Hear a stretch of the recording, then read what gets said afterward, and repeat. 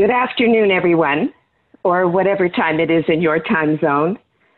My name is Karen Mock, President of JSpace Canada, and I'm very pleased to welcome you to what promises to be a very lively and interesting session of Raja Khoury Conversations in partnership with JSpace Canada. We're delighted to welcome Peter Beinart back to the podium, or at least into his living room, to exchange with a dynamic panel of discussants so that he can explain, or dare I say also defend, his recent controversial essay that abandons the quest for a two-state solution to the ongoing conflict in Israel-Palestine. Most of our constituents in Canada were excited about welcoming you back, Peter, but we were bawled out by at least one supporter who referred to you as the enemy who shouldn't be given a platform. Well, no, that's not our style.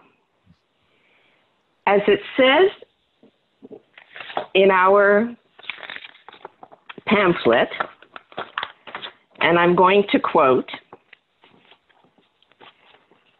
JSpace Canada is an all-volunteer, nonpartisan, progressive Jewish organization.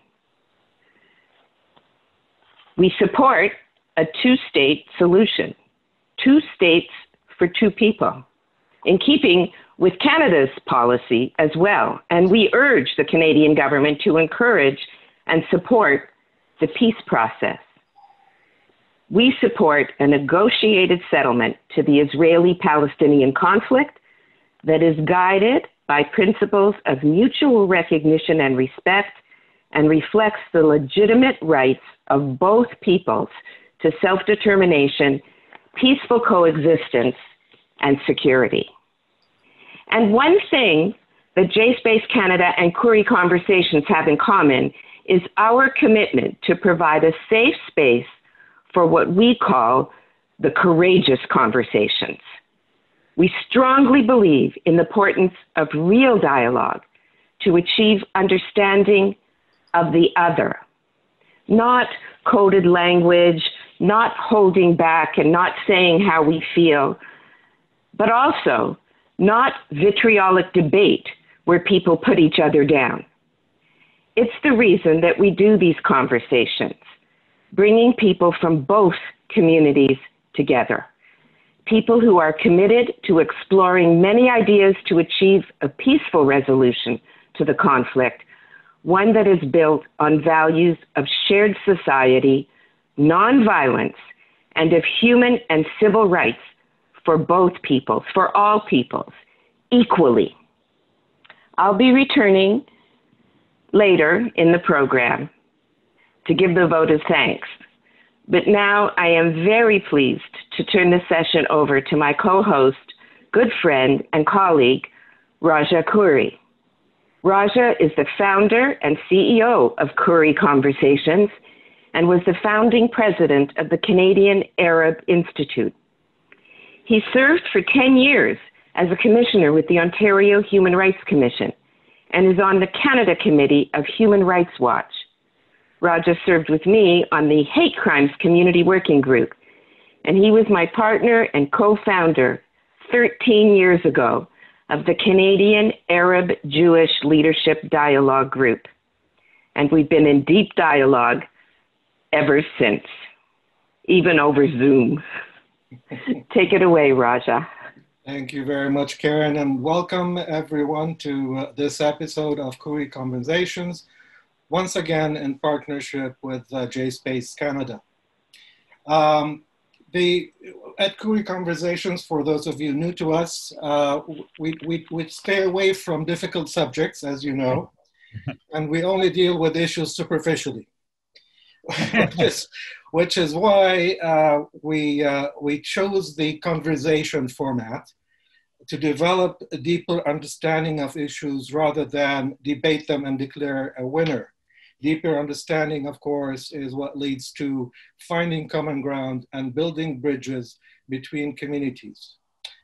Now, that said, today we are very proud and delighted to have Peter Beinart with us and a wonderful group of discussants to talk about the infamous, or I should say the very famous essay Yavne, a Jewish case for equality in Israel-Palestine that Peter penned last time. Now, the format of today is that we're going to be spending most of the time, about 50 minutes, in having a conversation with all the participants. We will be taking questions and I will be fielding them to our panelists, to our panel and discussants and Peter, and we'll have a conversation with you. Now, as I said, that essay is the reason why we are here today. It's been called the Beinart earthquake. The American Defense League has called it anti-Semitic. Alan Dershowitz has smeared him as another Nazi with a final solution. Congress members have wondered what it means for the two-state solution. He's been called enfant terrible of US jury. Peter, I hope you've developed very thick skin by now. And of course, you know, the typical Palestinian reaction has been, we've been saying this for years, the two-state is dead, it's time for us to talk about equality in one state. So who is Peter Beinart? Peter Beinart is professor of journalism and political science at the City University of New York. He's also a contributor to The Atlantic, a CNN political commentator, editor-at-large of Jewish Currents, and a non-resident fellow at the Foundation for Middle East Peace. He has authored 3 books, the last one being The Crisis of Zionism in 2012. Beinart has written for leading publications such as the New York Times, Wall Street Journal, Financial Times, Boston Globe, The Atlantic, Newsweek, Slate, etc. The Week magazine named him Columnist of the Year for 2004, and in 2005, he gave the Theodore H. White Lecture at Harvard's Kennedy School of Government. He has appeared on This Week with George Stephanopoulos, Charlie Rose, Meet the Press, The Colbert Report, and many other television programs. Beinart graduated from Yale University, winning a Rhodes Scholarship for graduate study at Oxford University. Welcome, Peter. I'll be introducing next our discussants, and after that we will engage in the conversation. I was gonna do this alphabetically, starting with Yavne Dejani, who comes to us from London, England. She's an award-winning Palestinian writer, performer, and activist. Her work as an actress, trainer, and consultant has taken her around the world, from performing at the Sydney Opera House to creating a drama therapy program for children with autism in the UAE. In 2016, Dana was honored as Emirates Women Artist of the Year and received the Young Arab Award for entertainment. As a poet, Dana uses her theatrical background to give her spoken word a performative edge. Next, we have Jordan Devon. He's the Vice Chair of JSpace Canada. He is a public affairs consultant at Crestview Strategy and has staffed political campaigns at the municipal, provincial, and federal levels. Jordan studied at McGill University, during which time he served as a CJ-PAC Fellow and a research intern for the World Jewish Congress in Geneva, Switzerland. Jordan chairs JSpace Canada's Next Generation Committee and served as co-chair for its last conference in 2019. Next, we have Bob Katz, is a professional social worker in private practice and a longtime social activist. He is on the National Board of Canadians for Peace Now, and he's the chair of the Toronto chapter. He is also on the JSpace Advisory Board. Prior to this, he spent 50 years on the board of directors of the Urban Alliance on Race Relations, including 3 as vice president and 3 as president, and 12 years previously on the board of directors of the Social Planning Council of Metro Toronto. And last but not least, Jarir Khoury. We share the same name, but there's no relation. lots of queries, you can't shake a stick at them. Has been for 25 years in public and private experience. He served 6 cabinet ministers at the Interior Government, including Director of Policy for International Trade, Environment, and Senior Advisor to Finance, Treasury Board, and Attorney General. He is a business development and public policy professional focused on government, economic strategy, international trade, and political risk.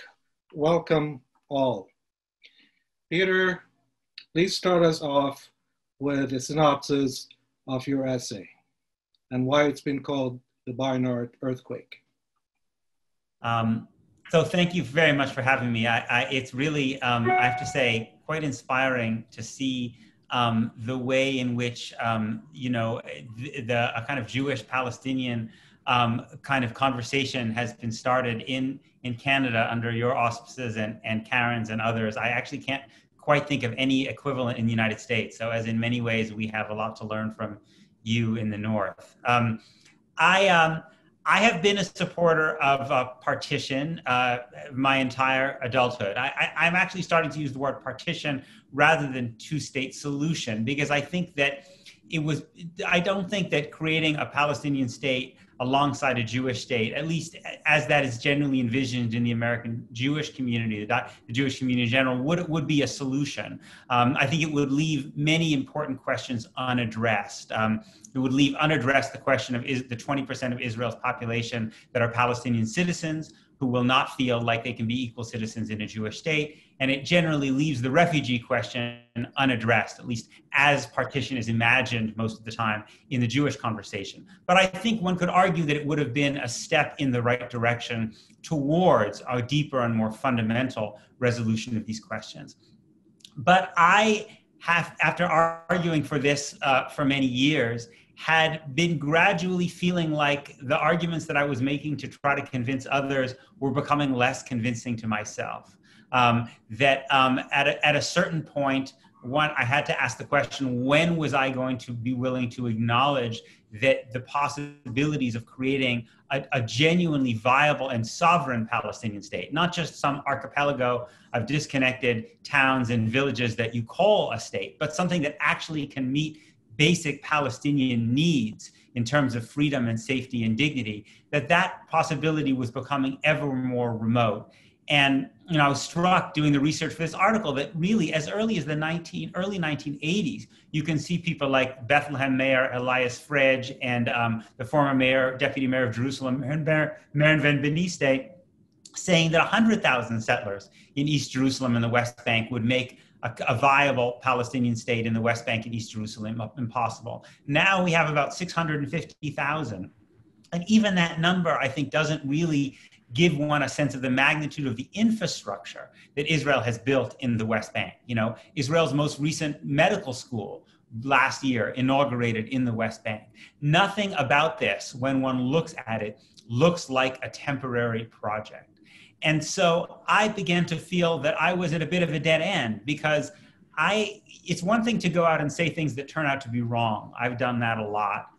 It's another thing to go out as a writer and as a speaker and say things that you yourself no longer really believe. That is really kind of death if you're someone who writes for a living. So I felt at a dead end, frankly. And I decided the only way to respond was really to take a fair amount of time and read on a whole series of subjects, including the way other conflicts, South Africa, Northern Ireland, reading about binational states in Bosnia, in Belgium, looking for other kinds of models. And I was very influenced by a lot of Palestinian writing on this subject. It's not only Palestinians who have talked about this idea, but I think the most significant contributions to envisioning one equal space have been from Palestinians. Edward Said, starting in the late 1990s, Ali Abu Nima, more recently, Youssef Munayar, even more recently. And I was influenced by those writings, and what I wanted to try to do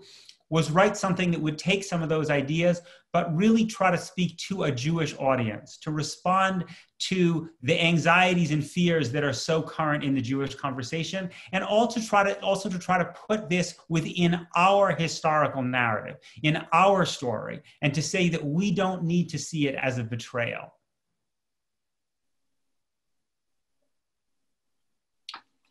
Thank you, Peter. Beinart, in an editorial, said, Beinart's essay, rather than precipitating some better future in Israel and Palestine, epitomizes the genre of Western intellectual parlor games that, despite promising paradigm shifts, have no tangible bearing on actual policy. Progress in Israel and Palestine hinges on changing the minds of those in power. What role do you see for your thoughts, your thinking on this towards changing the minds of those in power? And what role do we have in the diaspora in that same endeavor? I don't think it's particularly likely that any of us, and certainly not me, are likely to change the minds of those in power in Israel. The reality is that the status quo for most Israeli Jews seems like it's working out reasonably well now. Israel controls all of the territory with all the resources that comes with it at fairly low cost. You know, the Palestinian Authority is kind of serving as Israel's subcontractor in the West Bank. Even in a certain way, Hamas is serving as Israel's subcontractor by keeping things quiet in Gaza. And look, if you look at other historical conflicts, when one group of people has privilege and basic rights, they're very rarely likely to change that unless they are forced to come to the conclusion that the status quo is no longer possible. And Israeli leaders have not been forced to come to that conclusion. So to me, I think that the right question is less how do we change the mind of Benjamin Netanyahu or people like that? It's how can we contribute to a movement that will ultimately create a kind of pressure that forces Israeli Jews to reckon with the fact that they're controlling millions of people who lack basic rights. Now, I very much hope that pressure, which forces a reconsideration, can be nonviolent, and that it can even be in a certain way, again, in the spirit of Martin Luther King or Mahatma Gandhi or others, expressed in a language of love and of humanity. But ultimately, it's only when I think a movement arises, and it will obviously be primarily a Palestinian-led movement, since Palestinians are the ones who are being denied basic rights. But I think that Jews, we have a very important role to play in this as well. And one of the reasons that I ultimately shifted towards the idea of equality within one political entity is that I believe that a vision of equality is more likely to produce that mass movement than a vision of separation. What about the diaspora, Peter? Do you think a Jewish Palestinian movement here in Canada or in the United States can come together to influence our own governments here on their Israel-Palestine policy? Yes, I think that we can create the foundations, the building blocks. We may never, there may be differences. People may not agree on everything. But I think that I think that what you are doing, what Karen is doing and others is building those bridges around shared principles is critical. Not that pressure from outside, I think, is likely to be decisive. But I think that one day, and again, there are probably people on this call who might be able to foresee it better than me. It seems to me one day things will shift on the ground, that it is not likely that Palestinians on the ground in the West Bank and Gaza, or even in refugee camps, are simply forever going to sit back and accept their denial of basic rights. We already saw with the March of Return, there will be new movements that force a new conversation. And I think what we have to do is prepare for that day. So when that happens and it forces a shift in conversation, both in Israel and in governments like the US and Canada, that we are prepared to enter that conversation, to take up, to kind of avail ourselves of that opportunity. I think, if you look at what happened in South Africa in the 1980s,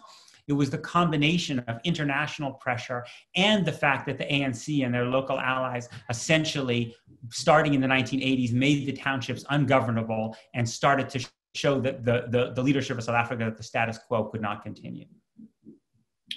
When you first mentioned creating a movement, I saw Dana nod very agreeably. So maybe, Dana, I'll call you to start us off with the, with your reaction to Peter's essay or thoughts.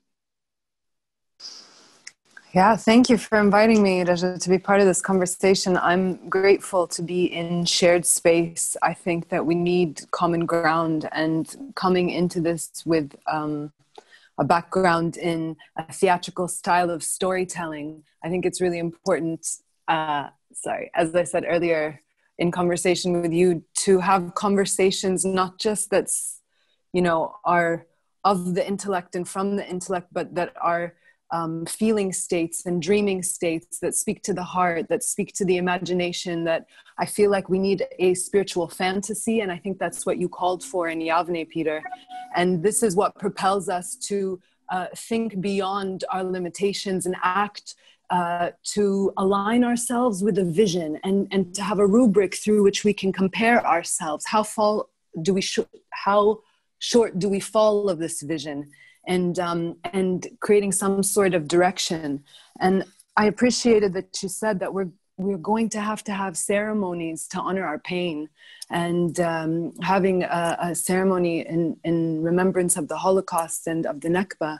And I found myself wondering, who do you think will be leading us in these ceremonies? Because again, it's not this intellectual discourse. We need to sit with other states. We need to sit with pain. And as I was posing to myself the question, I wondered if what role women will play in holding this space with power and grace to move through the pain and not into rage and into violence.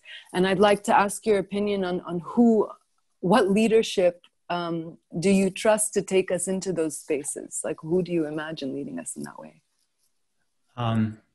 Well, just speaking personally, I like many diaspora Jews, grew up reading no Palestinian writing, was exposed to no Palestinian literature, to no Palestinian film, nothing. And yet I thought of myself as pretty well versed on these subjects. And I will say that, just speaking for me, it's really the engagement with Palestinian writing and thinking that has been deeply transformative at a number of levels. And for me, and part of me, what's so powerful, and the reason that I have hope that, and I think there are other Jews, particularly younger Jews, who are going through the same experience, is that although the Palestinian and Jewish experiences are in some ways wildly different, we are actually, I think, as Jews, a people who if we're willing to actually look the Nakba in the face and look at the experience of dispossession and exile squarely, we cannot help but feel like we're looking in a mirror. Thank you for saying it. Yeah. I mean, it's funny you mentioned women. If you look at just a few weeks ago was Tisha B'Av, the day on which Jews remember the destruction of the temples and the exiles on which those created. If you, in the poetry of Tisha B'Av, Jerusalem is often envisaged as a mourning woman, right? In part because I think mourning was something that women were allowed to do when they were prevented from so many other roles in society. And so, again, I'm almost, when I read, and sadly, I cannot read someone like Mahmoud Darwish in Arabic, so I can't fully appreciate him. But when I read him writing about what exile is like for him, I can't help thinking about our own literature and thinking that there's a possibility of a way of moving beyond what I think is right now the kind of the often very dismissive and kind of brutally dismissive kind of conversation that exists in the Jewish community about really grappling with what Palestinians have endured.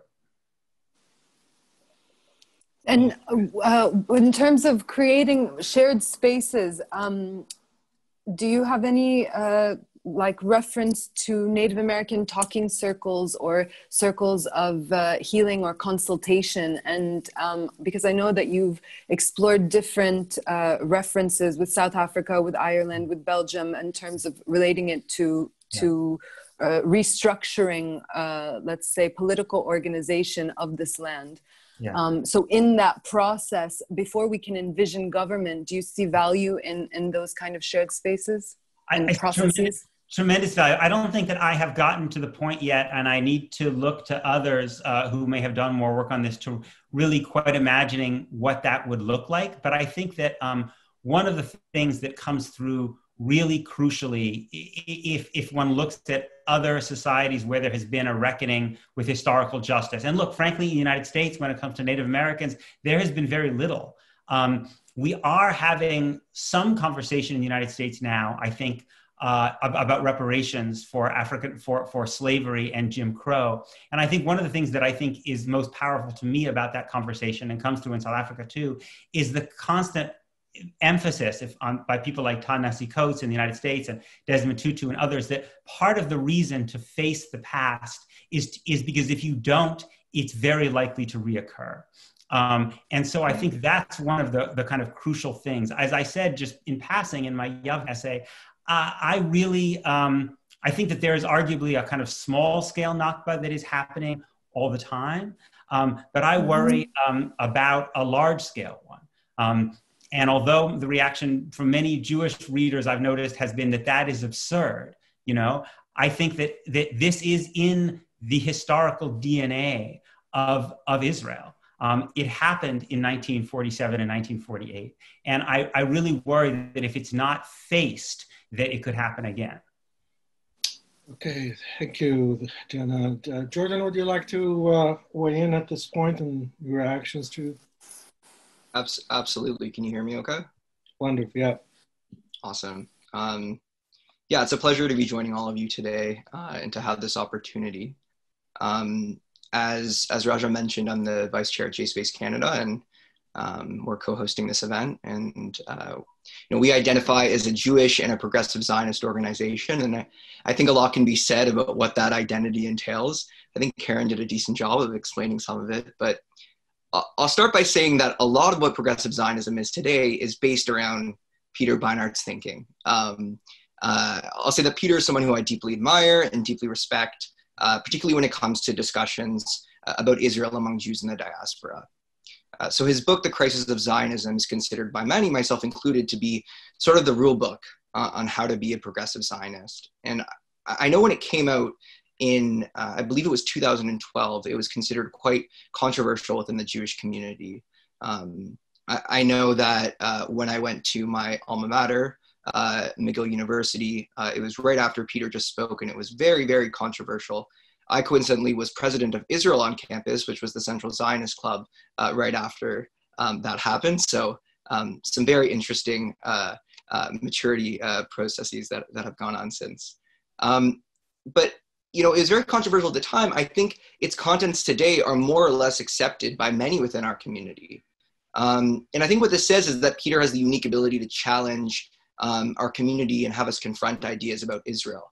It's what The Crisis of Zionism did in 2012, and it's what his article in Jewish Currents does today.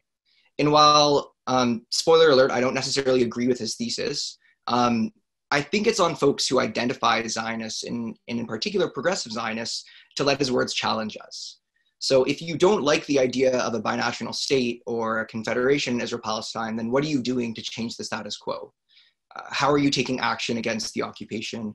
What are you doing to bring Jews and Palestinians together and demand equality for all in the region? I could say that polling, indicates the two-state solution is still the most preferred option. There's a plurality of support among the ground, according to some polls among Israelis and Palestinians. I could say that a confederation isn't feasible when there's competing nationalisms, but I think the reality remains that if nothing changes, we are headed for a one-state reality, one that is far less peaceful and utopic than the vision that Peter laid out for us.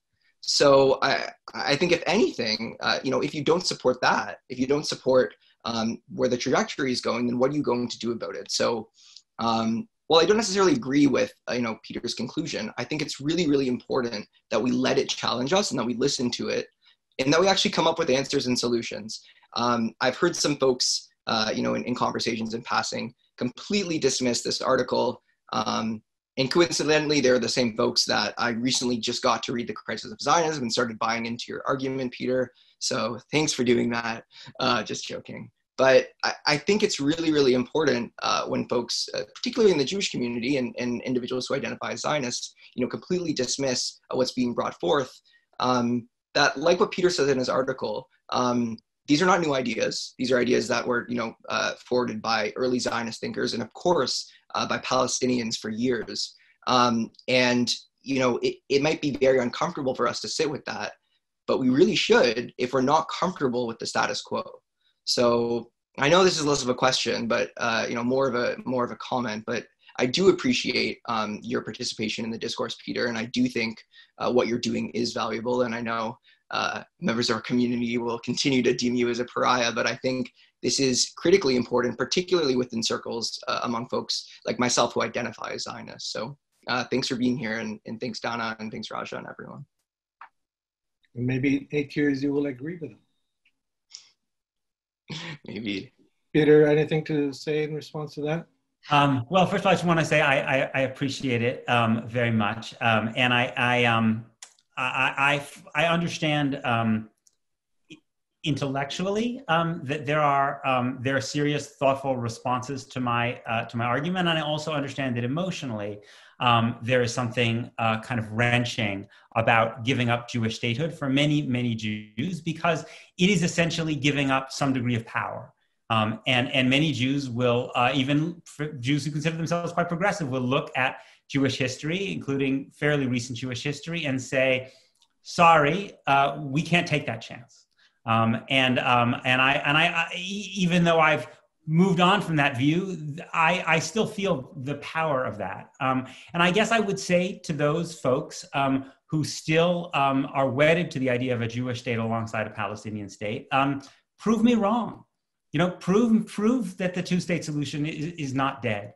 I think, and if your answer is that we're going to create a Palestinian state by asking the Netanyahu government nicely to create one, or maybe doing another study of Palestinian textbooks, I don't think you're likely to succeed. If you really want to create a Palestinian state, you have to be willing to go out of your comfort zone and impose pressure on the Israeli government, because we've had 11 years of this government clearly showing that if allowed to do what it wants, it will simply further and further trench Israeli control. So I guess that's the challenge I would hurl back to those people who are not convinced by my argument. Jerry here. Thank you. Thank you for having me on this panel. It's quite interesting. And thank you, Peter, for your intervention and your essay. Perhaps it'll be viewed in time as a turning point in mainstream American Jewish discourse on Palestine and Israel. And hopefully it'll be the same in Canada. And I will share some with you later on about Canada's atmosphere around this discourse in a second. But I did find your essay powerful. I did believe that you have come to the right conclusion for the right purpose. But as you may appreciate, and you probably heard this before, and as mentioned earlier, yes, Palestinians and many academics and intellectuals have been saying the exact same thing for the past 30 plus years. But the question around that one, Peter and others, is that, and I know you appreciate this because you mentioned you've read Edward Said and others. At that time period, in the 80s, for example, Edward Said, Ibrahim Abu-Lughod, Nasir Arudi, etc., and today we have a new cadre of writers and thinkers, and gladly, and they're all mostly led by women, Noura Harakat, Dina Abu Buttu, and others. And I think the importance of saying that point is not because who said what first, it's who said what and the consequence around saying it. And that's an important distinction in our discussion as we move forward on this. Because when they said it, and when we say it today, and growing up in North America, the atmosphere around us, Edward Said was a lone voice against this world of pro-Israel, pro-Zionist perspectives. Of the narration was all around exclusion of Palestinian voices, exclusion of Palestinian thinking. Palestinians are not humans, they've been dehumanized. So there's no sense of polity, ethos, spirit, ideas around Palestinians and what it may mean. And that's why I think it's important to bring out this point. And while it is a political solution, there's a moral case here. The moral case starts off, as mentioned earlier, is from 1948 for the Nakba. For Palestinians, that's a very important point in their history. And so as we talk about the futures, and about equality and justice and coexistence, and no one disputes that in terms of who's serious about this, of moving this forward. And I'm not wedded to a one state or binational, I don't know, but surely we all agree the two state is dead and has been dead for many, many reasons. It was dead probably at the signing of Oslo officially, and maybe before that. I just, from a Palestinian perspective, Israel's actions, oppression and occupation, they view Zionism and the idea of Israel differently from, say, Jews would view Zionism in Israel. And I know you point that out in your essay, and that's a very important intellectual framing. And so it does not mean that Jewish self-determination cannot exist in coexistence with Palestinian self-determination, but one cannot dominate the other, and one cannot be privileged over the other. And that's why as we talk about the futures, the architecture around how we frame moving forward, whatever form it is, whatever polity we decide, whatever state it becomes, it cannot be based on the old thinking of a Zionist state and a Zionist notion. And that's a very important, and that's, I'm sure there'll be disagreement around this one from others, but for Palestinians it's important because they view that perspective differently. The reality on the ground for Palestinians today in the occupied territories is a one-state reality. So when we talk, so the classic two-state solution from a Palestinian perspective is not about a two states, it's about two states that encompasses all of the West Bank, including East Jerusalem, all of Gaza, withdrawal from the Golan Heights, and there's you have your classic two-state solution. But for historical reasons, for asymmetrical reasons, for power dynamics, that could not happen. I blame Israel as much as I can blame the Palestinian leadership. And there's a strong critique of that leadership around their intellectual thinking, because the biggest critics of the leadership, especially today under the Palestinian Authority, are the Palestinian people. Because the Oslo framework created the authority framework, and that is not a solution for Palestinians. So I think for North Americans, we need to have a very honest discussion around this. And so yes, for Jewish life in Israel and the manifestation from the Holocaust onwards, that is an issue, a question of European Jewry being destroyed and the genocide around the European Jewry, but the Palestinians had no role in the Holocaust. So as we talk about the Nakba, we're not comparing Nakba to the Holocaust.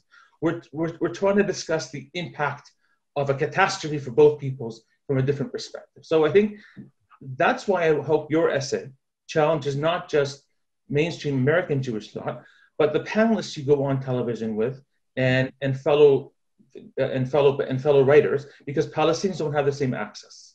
And I'll get to the Canadian theater later on. Thanks, Jerry. And Bob, you're certainly not the least. We've kept the most senior contributor on the panel to reflect on everything he's heard so far. So please go ahead, Bob. Maybe the oldest, certainly not the most senior.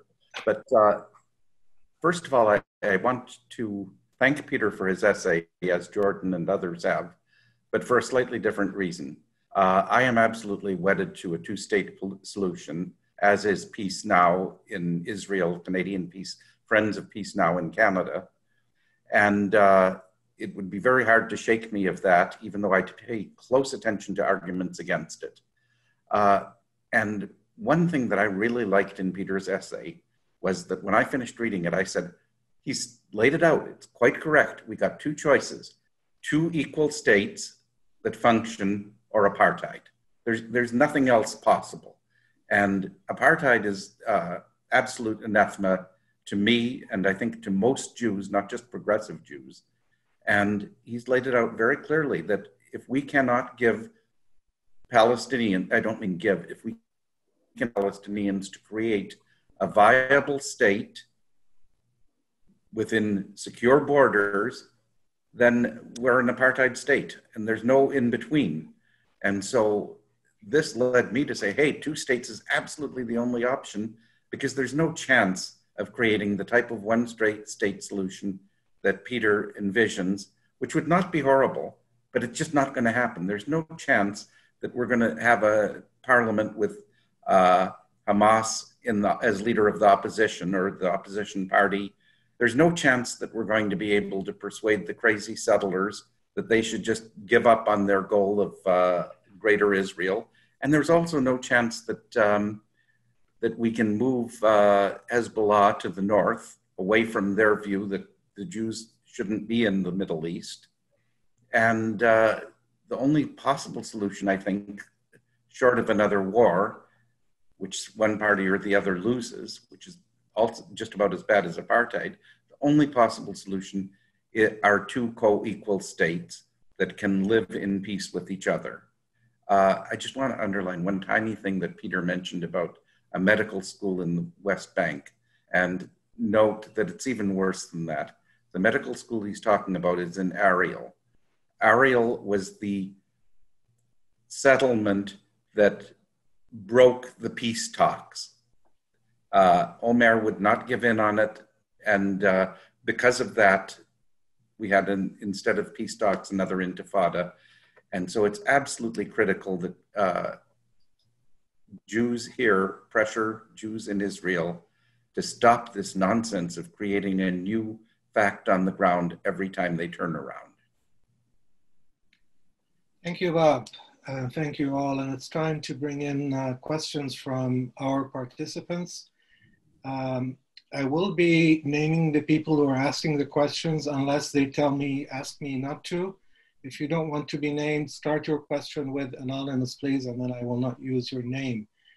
I already have a number of questions that have come in.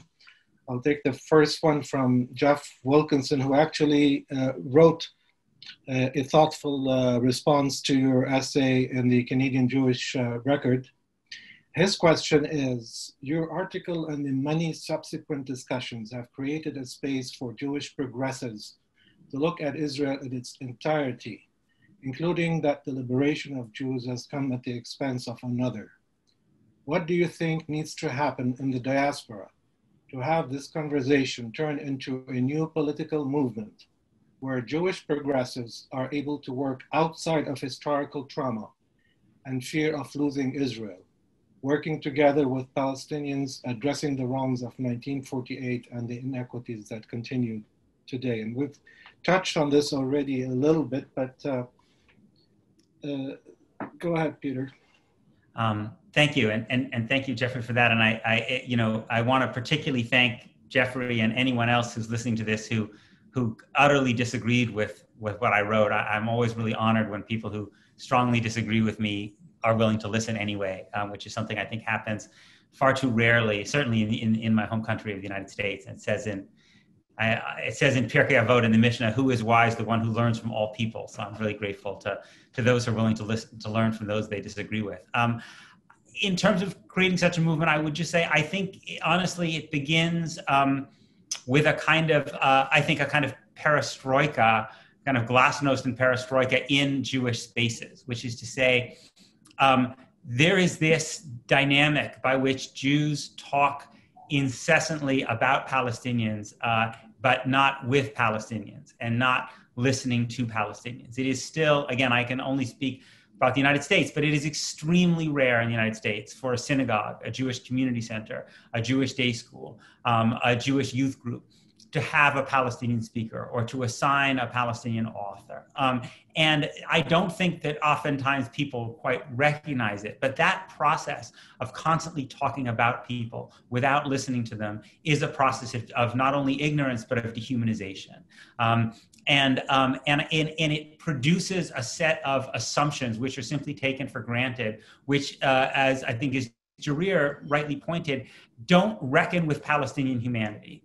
And once you are forced to reckon with Palestinian humanity, I think a great deal begins to change. Even for people who are very fearful, even for people who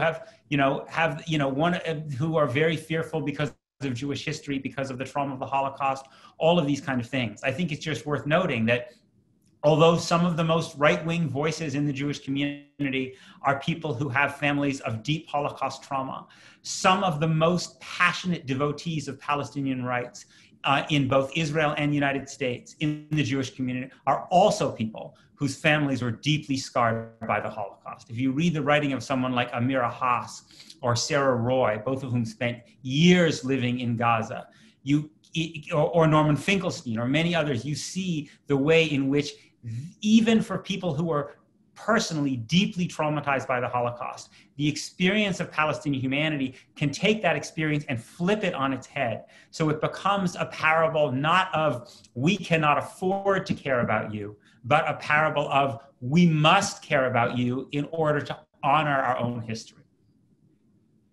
Reza, may I add something here? Sure. Yes, Peter, exactly. This is the point. I mean, there and other writers, Felicia Langer, Israel Shahak, Jeff Halper, others who've contributed to the thinking. But I do think it's important for North American theater to recognize there are progressive Jews in North America, such as independent Jewish voices in Canada, if not now, or Jewish Voices for Peace in the U.S. They've really taken to the next line. And in terms of, this is why I feel more at home with talking with them and working with them than with my some fellow compared to Arabs and Palestinians. I think that progressive thinking has really challenged the Jewish community, but also has challenged the Palestinian community on many fronts. And so that is a very important distinction too. And we can't forget that. And I think maybe the challenge for a lot of us is to not exclude other voices, not to reduce our thinking as if we're all homogeneous. And I think that's an important discussion for North America. So in my view, in Toronto, for example, the independent Jewish voices have really contributed a lot to the thinking around all this. I have Gabriella Gallagher here saying, it is unlikely that Israeli Jews will ever agree to become a minority in their own country. How does Peter or the other panelists respond? Is it possible to overcome this sort of thing that is at the heart of historical, Zionism, a Jewish majority country? Is it, do you think, possible to overcome that? Well, I guess it's worth, we should start by recognizing, and I think some of the other panelists mentioned this, that there is one country now, right, which is roughly 50% Palestinian and 50% Jewish, and quite possibly may become more than 50% Palestinian in the years to come. So I think it's worth reformulating the question. It's not really about whether Jews are willing to live in a country which is 50% or 50% plus Palestinian. It's whether Jews are willing to live in a country in which those Palestinians enjoy the right to be represented in their government. And part of what I try to argue in my piece is that if you accept that there is a binational reality now, then you can reframe the question about binationalism from being, is binationalism difficult? The answer is yes. But the question becomes, which form of binationalism is more difficult? One in which everyone has a voice in government, or one in which one side is largely disenfranchised?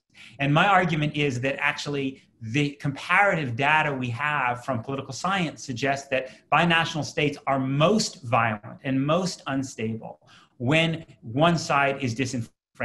So again, I don't think that I think the Jewish community is far away from coming to some of these reckonings. But I do think it's important to remember, to go to Dana's point, about the way in which we need to imagine things. That literally, if you looked in South Africa or Northern Ireland, as only 10 years before the Good Friday Agreement in 1988, or 10 years before the first free election in South Africa in 1994, there were most people who would have thought it was pretty much inconceivable. So one of the things about history is that history movements, mass movements, make the impossible possible. In the United States, for most of the first half of the 20th century, as late as the 1940s, it would have been very difficult for many white Americans to imagine white soldiers serving under black officers in the United States military. And yet a mass movement made the unthinkable thinkable. And so I believe that that's possible again.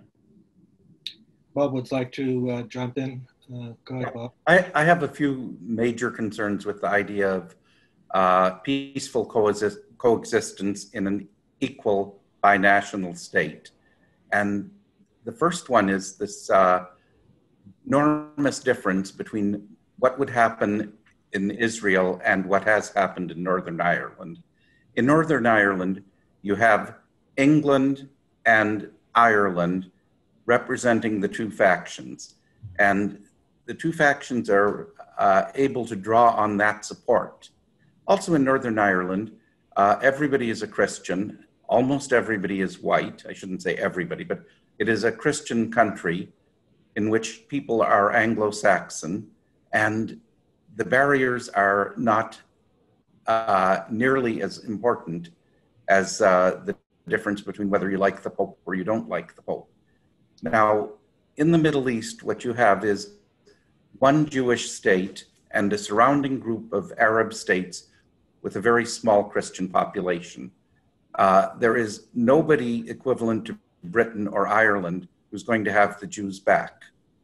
There's no state in the Middle East that has ever, that the Jews will ever have confidence in saying, I know these guys will defend us. If there's another intifada, they'll be there to help suppress it.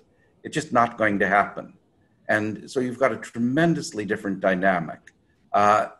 In Israel, you have a lot of people who have come from Arab countries, who have immigrated from Yemen, from Saudi Arabia, from Syria, from all over, and non-Arab countries such as such as Iran. And these people are very, very suspicious of the idea of giving up their sovereignty in any way, shape, or form. So again, I come back. I think you had a great argument when you said it's either this or apartheid. But the only answer I can give is, well, we don't want either. So we've got to make two states work. Donna, go ahead. Thank you. Bob, I just wanted to respond to that also a little bit and challenge saying that, you know, Jews lived in the Middle East forever, and there was peaceful coexistence forever. This equation in Peter's essay of Palestinians to Nazi supporters is was quite jarring to me, because it's not like we wake up with this rage to hate Jews. No, these are resistance movements that are born out of the struggle for the people to hold on to what they have left, which is just the land. I think that as soon as peace is on the table, and Peter, you mentioned it in your essay, nobody wants to wake up and go to war. And I think you'd find many Palestinians, and you also mentioned Hamas, and you also mentioned Hezbollah earlier, and I think that once, you know, I'd also like to tie in maybe another story, but once I think we feel that Israel is there as a participant within the region and not as this kind of barbar, which is a term we use in Arabic, which is like a boogeyman, you know, who's there, who's kind of aggressively holding the region up hostage. So many tensions will die down. And I wanted to respond a bit to Jeff Wilkinson's question, actually, about like, what does it take within the diaspora? Because we need meeting grounds, as you said, Peter. We need a meeting place and opportunities to have conversations with and not conversations about. And I remembered as you were speaking this experience that I had at a festival in Portugal. 2012 I went, and again in 2014. 2012 I went and I was wearing a kufiya, and I remember I went to this festival alone, and somebody walked up to me and was speaking in Hebrew. And I said, I don't speak Hebrew. And he goes, what do you mean? Where are you from? And I said, I'm from Palestine. And he said, what? I said, Palestine. He said, what? I said, Palestine. He goes, oh, I've never heard of it. I can't tell you the adrenaline that shot through my body and the feeling of rage that even that we're in neutral ground. We're in this festival, which is this, you know, temporary autonomous zone. We break all the rules, and we can't break this rule. Like, this is how you greet me. And in 2014, there was also a different experience. Then there was a raid in Gaza. I was at the same festival, and it was a totally different experience. I sat down next to someone in a tent, and we're just looking out over the music and discover that he's from Israel. And my news feed is all, you know, either bombings in Gaza or the World Cup. And I asked him, I said, you are part of the only democracy in the Middle East. You know, what are you doing here? He said, I left, I took my kid. I don't want him to serve in the IDF. I'm done with that. I said, but if you can't vote and you can't raise that voice and you can't make a change, then what hope does anyone have? And he said, oh, I'm no one's martyr. You know, I just want to go back to Europe and raise my kid. And again, the pain and the sadness and the rage. So these neutral spaces are very important, and trust that, you know, everyone wants peace on either side. I think that that if there is a way, we can achieve it, you know? Okay, thanks. Thanks, Dana. Andy Abelson here asking about the history between Jews and Palestinians is not a good one, and there's a lot of terror being incurred by both sides at each other. And her question is, how do we overcome the fear that stems out of such history before we can actually build trust that this is not the future? Is that for me? Or yes. I don't think I can't lay out a program. But there are people who inspire me, who I think have kind of walked these journeys. You know, one of the people I mentioned just in passing in my essay is Menachem Froman, who was the rabbi of the settlement of Tekoa, which is a quite radical settlement. And Froman kind of went on a journey in which he did something that far few settlers do. He actually genuinely got to know the Palestinians living as his neighbors. And once he did, he had the courage and the imagination to recognize that his entire perspective needed to change radically. And when he died, there was a kind of a 9-hour multi-faith celebration, and he had come to the belief that the land needed to be shared and all people needed to live equally. And I think that sometimes Palestinians, in my experience, don't understand why Jews could be so afraid, given that Israel is such a massive, powerful state, and given that in every interaction between these two sides, it's Palestinians who suffer so much more dramatically. And I think that a lot of Jews, even if they understand intellectually what Dana was saying about how Palestinians, like all human beings, simply want a decent life in which they can raise their kids and pursue their goals, and have no more desire to kill or be killed than any other human being. Even if people understand that intellectually, the Jewish conversation is so saturated with these images, the image of the suicide bomber, the image of the Hamas fighter, the kind of the myth of the Palestinian textbook. All of these things are so omnipresent that I think they suffocate our ability to actually recognize those core realities. And there needs to be a kind of process in which those things are resuscitated. And yet I think, unfortunately, there are too few opportunities to do that. If I may just quickly add in something. Sorry, go ahead. Lovely. No, on that, and I appreciate Peter's answer. I think also in the diaspora, it's really important that we engage with, particularly the Jewish diaspora and the Arab and Palestinian diaspora engage with real interactions, because like what Peter and what Dana said, the narrative of the other is very much pervasive. I don't want to say just in the Jewish community. I think it also probably exists in the Arab and the Palestinian community as well.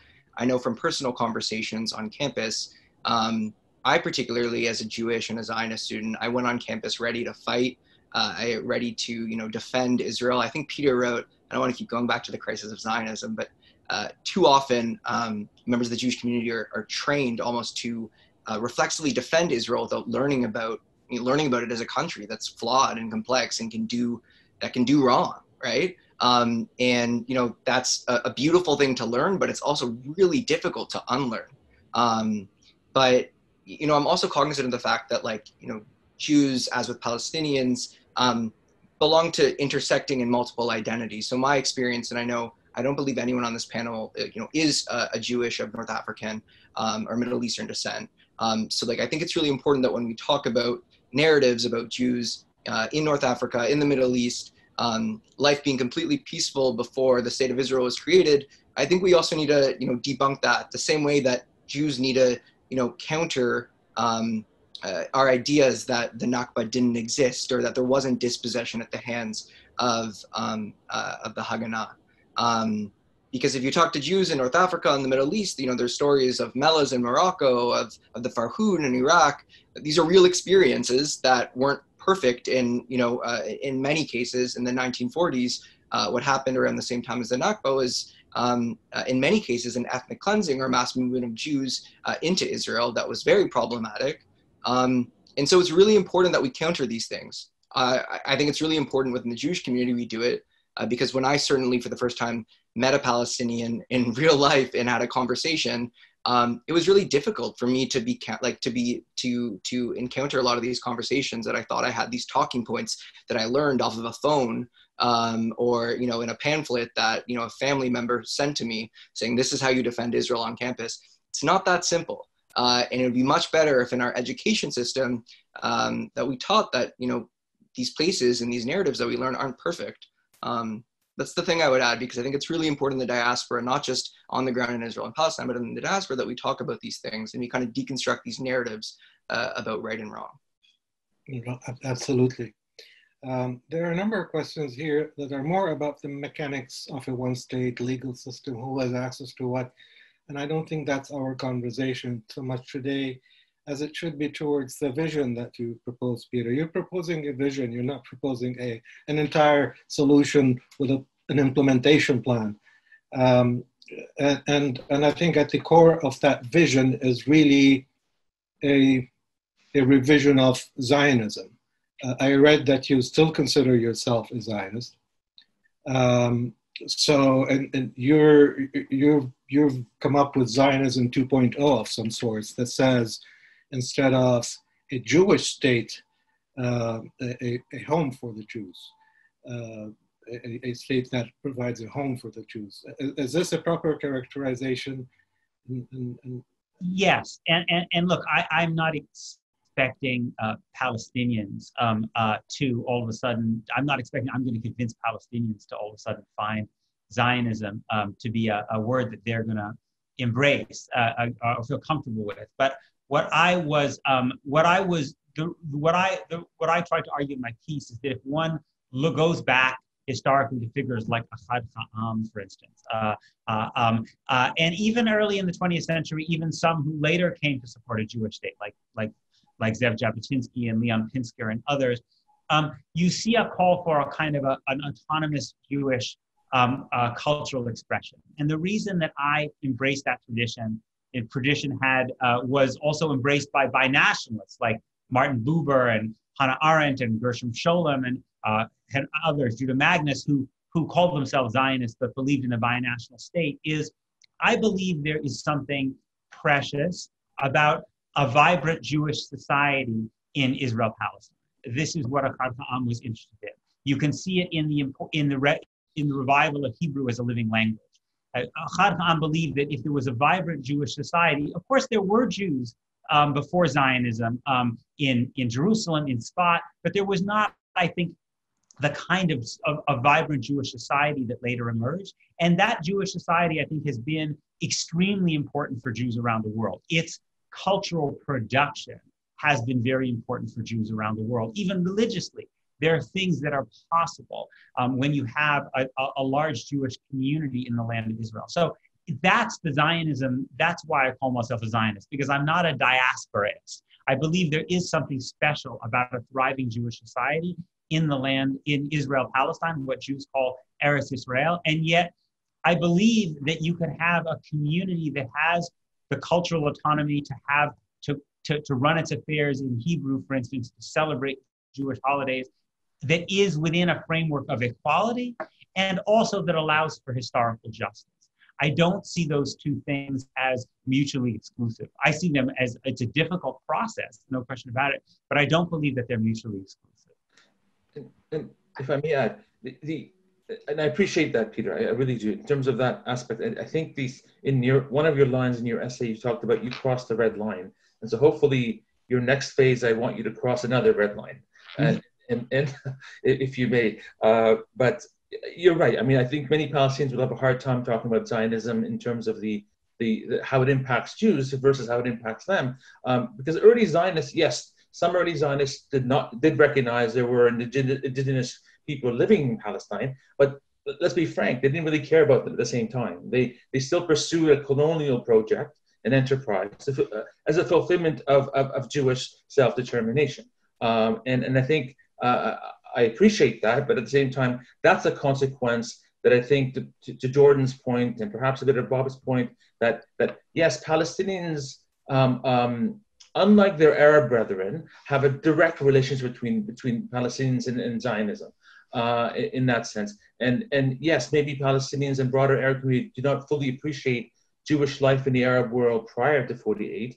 It's a mixed life, and I fully recognize your point, but it's not a ledger where we have to, in order to rectify Palestinian injustice, therefore we have to rectify Jewish injustice in the Arab world. I think it's more complicated than that, and I think it's important to not to reduce the conflict as one of religion. And I think I don't agree with Bob's point about language of Hamas and Muslims and minority Christians and surrounded areas. That is not the portrayal, and so unfortunately goes back to the misportrayal and misrepresentation of Palestinian of life and society and perspectives. And so it is not one of religion. Yes, there are Palestinian Christians and Jews, and and Muslims, and there are Palestinian Jews. Of course there are, but all of these Palestinians were victimized by the Nakba. They didn't distinguish between if you're a Christian or you're a Muslim, whether you're in Haifa or Acre or wherever you were. In the 500 villages, a lot of the villages were destroyed. Many of them were Christians and Muslims. So it is a political question for Palestinians and a restorative justice question for Palestinians. And that's why I think the only way to talk about the future is through a lens of decolonization. It is not a lens of just of giving parity and recognizing each other and a mutual coexistence. It's got to be designed at a different level of future. It cannot be designed from the past. And I'll leave it at that. And there's more to say, but I'll leave it at that for now. Can I pick up on that trail of thought? Sure thing. Just I don't stop you well. In terms of the language, so we have the peace plan, we have deal of the century, we have extending sovereignty, we have all of this buzzword jargon that talks around and really masks imperialism and masks apartheid. And so I find that it's very difficult to approach a solution with the same language that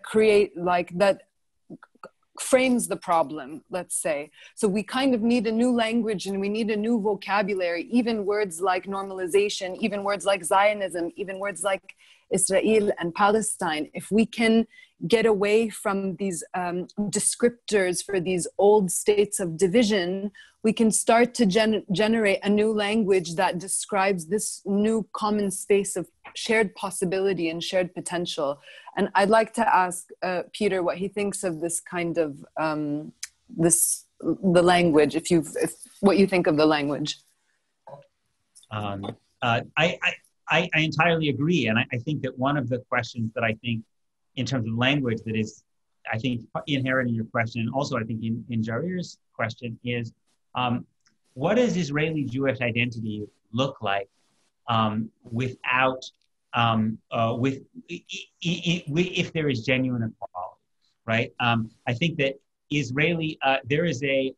I think there's some very fundamental questions that have to be asked about what it is essentially to be an Israeli Jew, if being an Israeli Jew does not mean having privileges that Palestinians do not And I think that in some ways, I think that the most creative set of politicians in this entire conflict right now, perhaps not surprisingly, are the leaders of the Palestinian citizen community in Israel.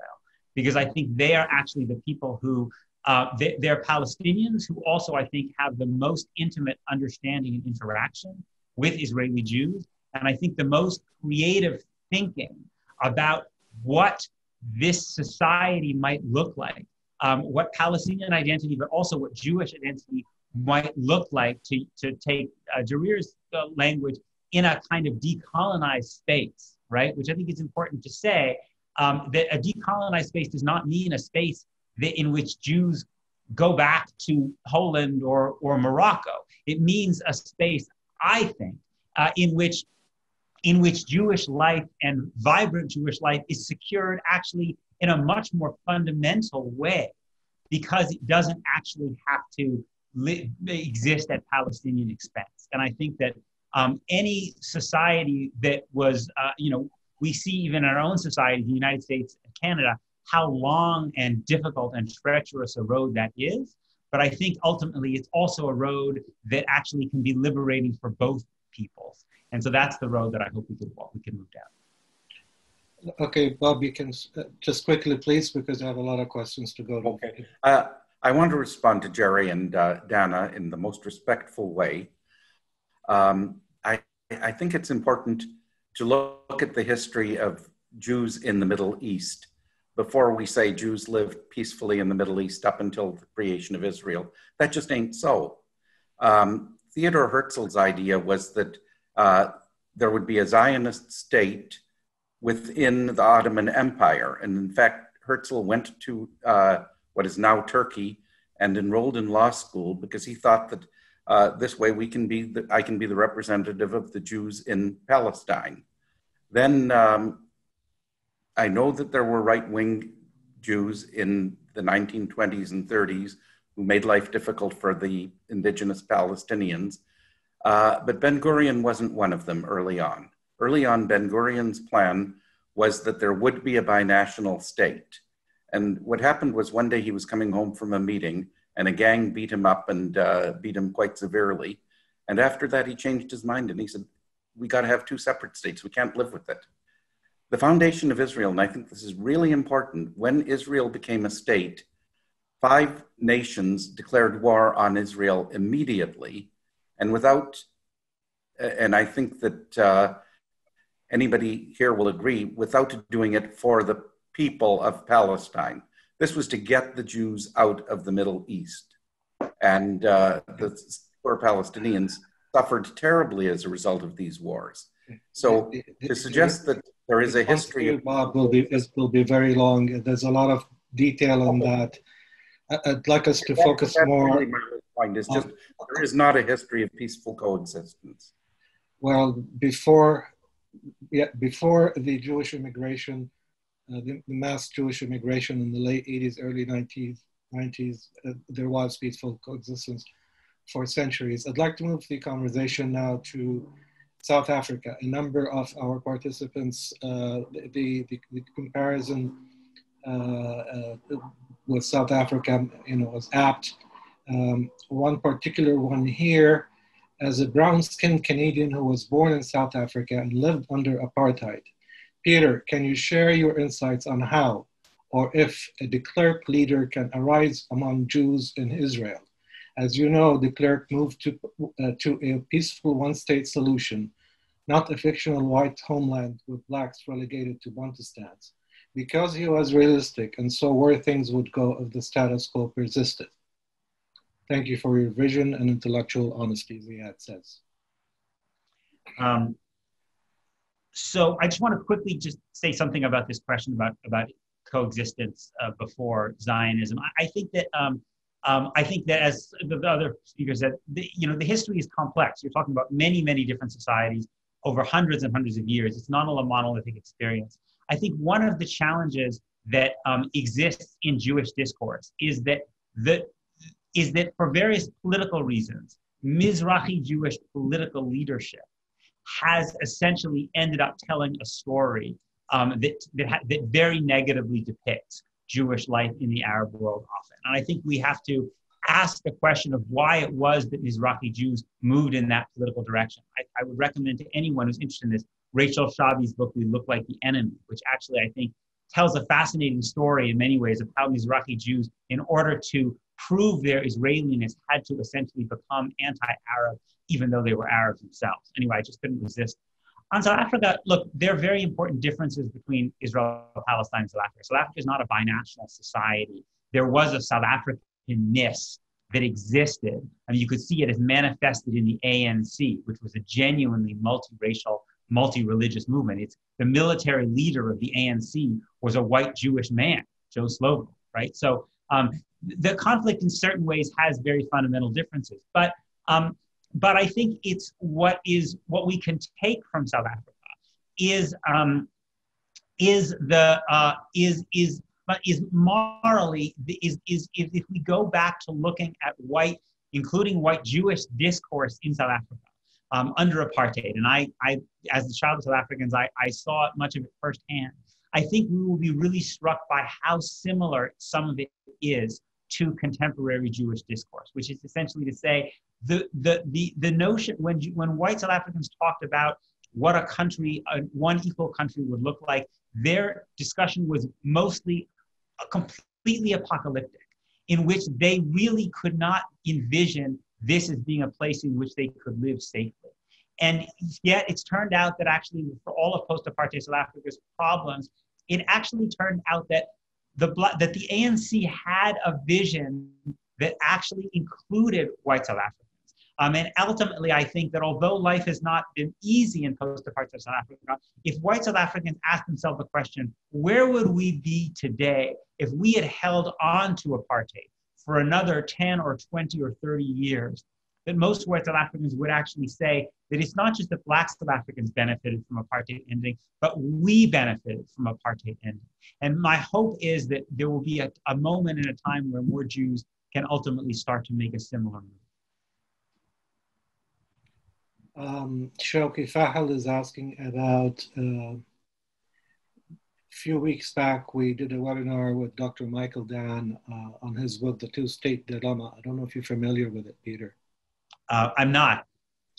So he comes at the conflict with the game theory approach to seeing, who comes ahead in what kind of situation, and he comes to the same solution as you, even though he says this is not prescriptive. But using that game theory analysis framework, arrives at a two-state will give both peoples sort of the most, in the sense that everybody will have access to all of the land. The second best would be a two-state solution, which might be easier to govern, but will deprive the people of sort of both of their lands and access to all of the land. And Choko's asking, if there's what parallels there are between his book and your essay. I think the approach is different, but you arrive at the same place. Yeah, I actually have heard of the book. I just haven't had a chance to read it. There are Israeli Jews and Palestinians who are talking about confederation, which in some ways is somewhere in between a 1 and 2 state, which is essentially would be 2 sovereign states, but that had free movement between the 2 of them and shared some of their sovereignty. So for instance, Palestinian refugees under this scenario, I think would be able to return to what's now Israel proper, but would retain citizenship in a Palestinian state, whilst settlers could remain in the West Bank, of course, living as equals under a Palestinian state, but remain citizens of Israel. I think there are big questions about that, but I do think it is valuable for people to at least start moving beyond the notion of building a high wall, because I think that to me, that answer misunderstands so many important dynamics of what's actually at play. Yeah, because for people who are still clinging to the 2 states when it's not possible anymore, and I'm not saying that it isn't, but there's certainly a lot of argument that it's not possible anymore. we need to start looking at all these different possible alternatives rather than just stick to something that may die very soon if it's not dead, already. I have a question from Dr. Barbara Landau. How can we address the anti-normalization policy that impacts so many of us, Jews, who want a mutually respectful relationship and share many values that would be the basis of negotiations for a peaceful resolution? And that's to you, Peter. So it's wonderful to hear from Barbara, who's a dear friend. I don't think I'm the person best equipped to respond to that. I don't know if there are other panelists who want to, but again, since I am not inside the Palestinian national movement, the debates about normalization for me are ones that I experience as an outsider. And so I think probably if others want to join in on that, they're welcome to, but I'm probably not the best position. Jerry, Dana, would you like to? This is an important question in terms of, sorry, Dana, go ahead if you want. No, go ahead. This is an important question. I think the Palestinian national movement has transformed many phases over the past few years on normalization. And I think the crux of why normalization or anti-normalization exists is not because of the narrative from the Arab regimes. Remember, distinguished Arab authoritarian regimes between the people. And so the people in the Arab world, mainly the Levant area and Palestine, have a different perspective of what normalization means. And theirs is based on justice. And until there's justice and restored, in this case, occupation is removed, until we have this full-fledged serious discussion about restorative justice, you can't have normalization. That is the root cause of the people's. The regime's perspectives is more politics. They're authoritarian. They don't represent the wills of the people. So I don't speak on their behalf, and I won't defend them. But it is important to talk about the people's perspectives on this. And this goes back to the point of Palestinians in this case view Israel and Zionism from a lens of experience. It's not because there's antipathy towards Jews. It doesn't mean that they want to drive Jews away. And that kind of violent language does not exist in the Palestinian, especially in today's current narrative. But the reality on the ground versus our reality in North America are two different things. I have a perspective, but I live in North America. I think the reality on the ground is different. You talk to residents in Hebron, residents in Nablus, residents in Jenin. Their daily life is different. So to talk to them about normalization is not just simply an intellectual endeavor. It's an experience level, and that's why that's part of the answer for that one. There's more to it than there, but the hopeful part, there's a cadre of new leadership and voices and artists and thinkers that are challenging the normative perspectives of Palestinian national thought. But what I do caution is that perspective is more secular. That perspective is more challenging to what Israelis might think. So remember, the PA and the PLO have lost a lot of the authority and respect over the past many years. It does not mean there's no hope for the PLO, but I think the new cadre of thinkers have a different vision that is even more difficult perhaps to appreciate for a lot of Israelis and Jews, but it's based on justice and international law. It's based on political rectification and based on morality and universality. So it's not exceptionalizing Palestine. It's rather bringing Palestine in the fold of an international perspective. So that's something to be think about. Okay, it is time for one last question and as fast an answer as possible. This comes to us from Henry Lowton. My long-held assumption is that only allies of Israel that have the incentive and belief to impose a two-state solution where there are equal franchises would bring about a two-state solution. Has that prospect receded because of changes in Israel, where Palestinians are disenfranchised, or because of greater inequality and disenfranchisement and acceptance of inequality are happening within the allies of Israel, within their own borders, that have sort of reduced the commitment to equality in Israel? Well, I think, it's certainly true that the United States has not been willing to exercise really any leverage, put really any pressure on Israel. And the last American president who really actually, in a tangible way, put pressure on Israel was George H.W. Bush in the early 1990s. No American president has been willing to do that since. That has a lot to do with American domestic politics, and it also has to do with, I think, unfortunately, the kind of the control of the American Jewish community by a group of people who are supporting the Israeli government no matter what. It has to do with evangelical Christian influence, and I think it also has to do, as Jarir was talking about the fact that Palestinians don't have much of a voice in politics in the United States. But I do think there are significant changes that we're seeing on the ground and in the United States and around in the West. And I think those are ones that I think those shifts, those movements, I think give me a lot of hope. And I think that we are in a moment, certainly in the United States, of mass movements that are changing conversations about a whole range of issues, whether it's climate or healthcare or racial justice. And I believe that such a movement could do that here as well. And so that's what gives me hope.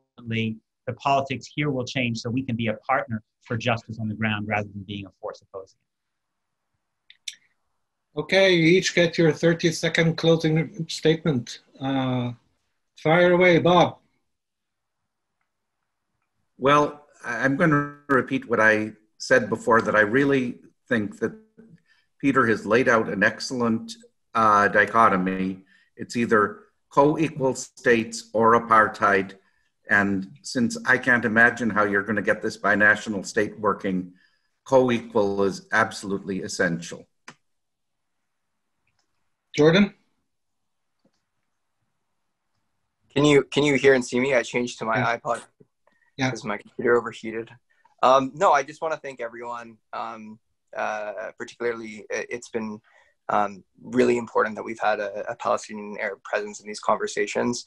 And while we may not agree on everything, it's really important that we continue having these conversations. And thank you, Peter. I'm going to have to get you to talk to some of my relatives about some of the things you're bringing up because they won't listen to me. But I'll work on them. Talk to mine. Dana? Maybe I just want to tie this around to Barbara's question about anti-normalization and just say beyond normalization, I think we need to think about recognition of responsibility. We have to think about right of return. We have to think about representation, equal right to vote for all. We have to think about resolution and rebuilding. And then we get into the state where we can really flourish together. So I think beyond normalization, we really need to think about reconciliation. And I thank everyone for their presence today. I'm really grateful to be sharing this digital space, and hopefully it's the beginning of more conversations to come. Barry? We can't continue to talk about Palestinians without Palestinians present, and that's one. But two, I wish we had more time about North American theater, because Peter, I think that's the next level of your engagement with Palestinian intellectuals in the United States, and hopefully that journey. And I'm happy to help you and be part of your discussions moving forward in terms of that journey is important for the North American theater, and it's for both North American Jews and Palestinians together. Peter, your essay and Michael Denn's book help in a significant way for us to have these conversations from the two communities and have productive ones. So you've done us a great of good with your thoughts, and we are at the beginning. This has to continue, and inshallah it will continue. Last word, Peter. I just wanted to thank you all so much for giving me this opportunity. I think this, again, the people in this conversation seems to me a kind of model of the conversation I wish we could kind of make more. I was really impressed by the honesty of everyone on this panel. No one was spreading propaganda. People were speaking from the heart. You could tell that, and it's definitely the only way to have real dialogue. So I thank you all very humbly, and I turn it back to Karen for closing remarks. Thank you so much.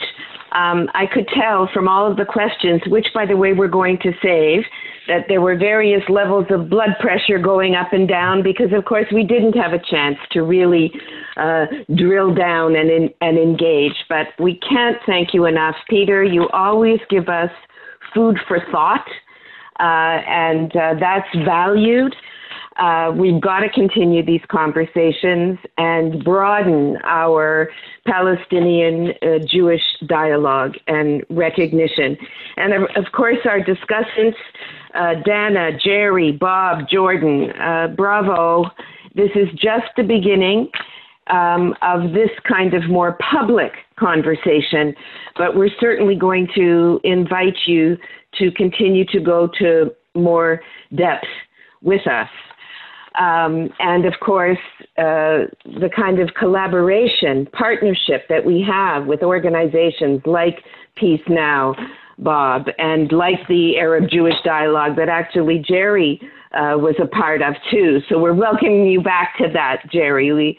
It's wonderful to engage you. And Jordan, I know that you're going to be helping to spearhead our Palestinian Jewish, Arab Jewish dialogue program on campus across the country coming this fall. Because right now it's so polarized and people fighting with each other, we're going to bring the people together. Dana, reconciliation is a concept that Canada knows about, and we do need to continue further in that way. And of course, we want to thank our volunteers, Amira Hassan, who did our poster and helped with the promotion, and David Grosskind from JSpace, who is our valued behind-the-scenes person who helps make all this happen. And you, our audience and supporters, thank you so much for joining us for another courageous conversation. You're going to get a brief survey soon, and you'll have a chance to give us more of your input so that we can continue to do this work. Join us this Sunday, actually, for Judy Maltz from Haaretz, who's going to give us a frontline experience of what's going on with the youth in the protests in Israel right now. It's a young people's story, is what she's saying. And soon with Raja Khoury Conversations, we'll also host Peter Beinart, who will have an interesting approach and important conversation about the importance of courageous citizenship to preserve democracy in Canada, of course, but also worldwide. I would really be remiss if I didn't ask you all to consider supporting this kind of conversation, this kind of work, this kind of very important dialogue program. You'll get another button with the survey to make a donation. Whatever you can would be most appreciated, and it will ensure that we can continue to do this with a charitable receipt over $25, of course. I had to get that in. You know I did. On behalf of JSpace Canada, and if I may, on behalf of Raja Khoury Conversations, thank you, Raja, for everything you do. We all kind of put ourselves on the line with our own communities in this work when we truly believe in human rights, social justice, equity, and equality. Thank you again. Shalom, salam. Bye-bye all. Have a good evening. Good night.